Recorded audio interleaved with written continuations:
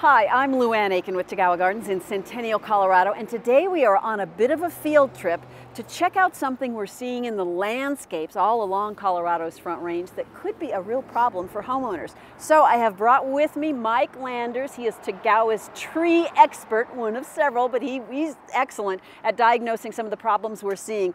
And the problems we're seeing, Mike, have a lot to do with some pretty severe weather temp changes that we saw last November. Yeah, we had, I think, what's the warmest October on record. Even as late as, I think, October 24th, it was 81 degrees, which is crazy warm.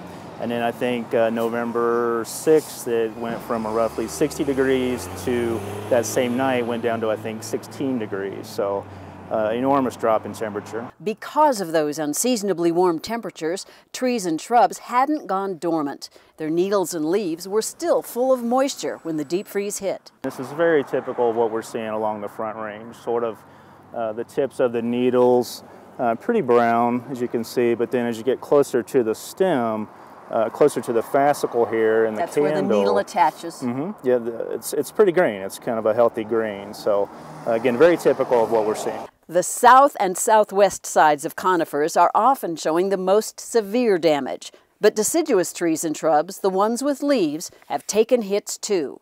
The leaves were basically frozen into place on that cold November day. So yeah, again, it's kind of a wait and see, even though the tree, especially crab apples, ornamental pears, elms, oh boy, they may look horrible right now. I would definitely wait and see what survives, see what dies. Mike has some tips on how homeowners can do a little diagnosis of their own. You could break open this year's buds. You could also scratch the branch here. If you're getting a good green color on the inside of the tree, that's a great sign. That means that branch is probably going to survive. So.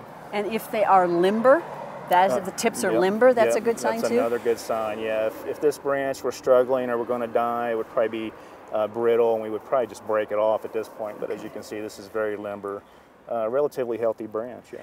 Mike's best advice for now, be patient. Certainly you don't want to come in with pruners and start shearing the tree or pruning. I would wait till even summertime to see what survives, see what dies. At that point, if there's dead branches, you could come in and prune them out. It's kind of a wait and see thing. You want that tree, kind of help it out of its whatever's stressing it, maybe with just regular watering. And then once you get it relatively healthy, bring it out of its stress, at that point you could fertilize and give it a little boost.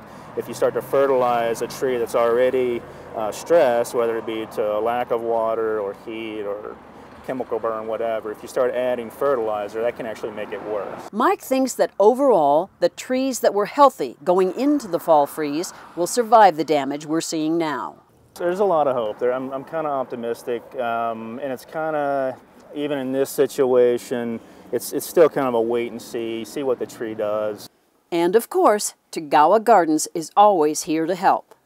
Take a picture, a few pictures, bring it in to Mike and our other tree experts at Tagawa's, and they will help you diagnose the problem. Hold your hand a little bit if that's what's called for. We would love to see you at Tagawa's. It is your garden store and so much more.